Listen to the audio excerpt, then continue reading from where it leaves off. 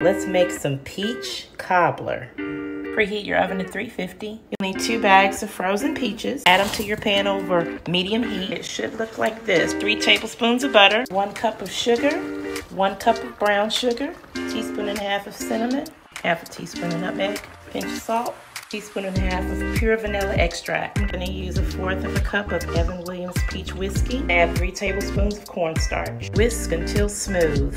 Add your slurry. It's gonna get thick really fast. Pour in your peaches. Store-bought pie crust. Slice into strips. Leftover dough in the little crevices. A little egg wash. Adding some finishing sugar. Bake this for 25 minutes. Oh my goodness, look at how it's bubbling. Y'all, good Lord. You wanna let this peach cobbler cool for 20 to 30 minutes. Oh boy, it's time for Easter.